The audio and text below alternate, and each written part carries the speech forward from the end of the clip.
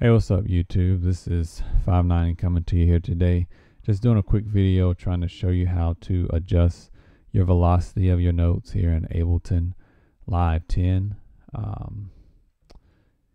First thing you want to do is make sure you have a MIDI clip selected. We have it here selected in our sessions view. You can select it either in sessions or the arrangement view.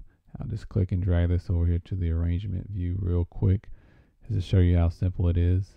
You see now we got it in arrangement view. It's the same. It's going to work the same either way, but for today's purposes we're going to adjust in the sessions view just because we already have it set up here. Now when you look at your MIDI clip window, you'll notice at the bottom this bar, let me go to another one here real quick.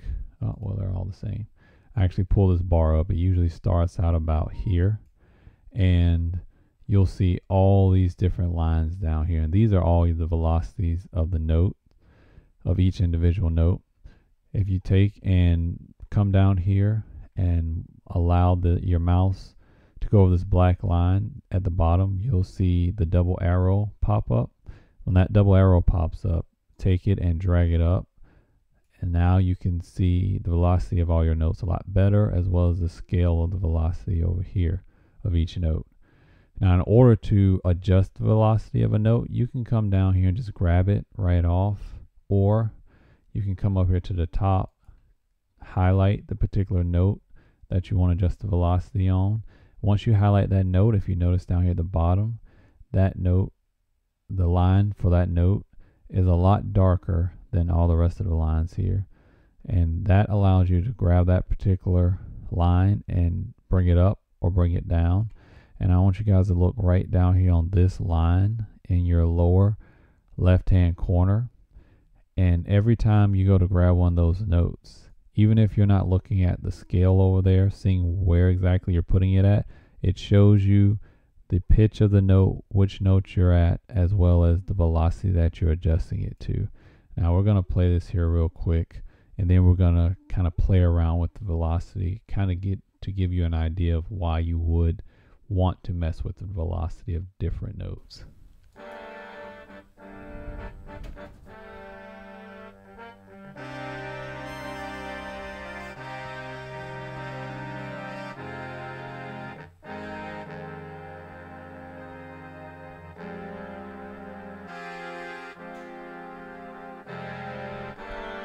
Okay, if you notice, in this particular situation, these notes right here were all very loud, and I kind of want to bring them down, but the reason that they are louder than the rest is because of their note placement and them being played together. So I'm just going to bring them down a bit, all those velocity.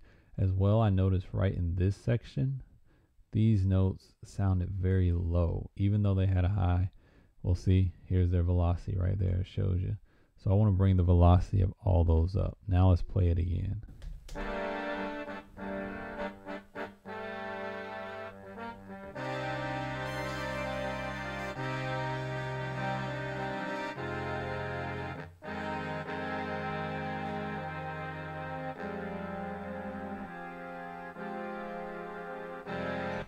Notice that difference there, how it blended everything and made it all sound so much more smoother. That's one of the tricks that velocity is very good for, kind of morphing the sound that you already have so it isn't so rigid or stagnant. So again guys, this is 590. Just wanted to show you guys that quick tip there on velocity of your notes. Don't forget to like, subscribe, comment below. Let us know what you want to see more of, and thank you.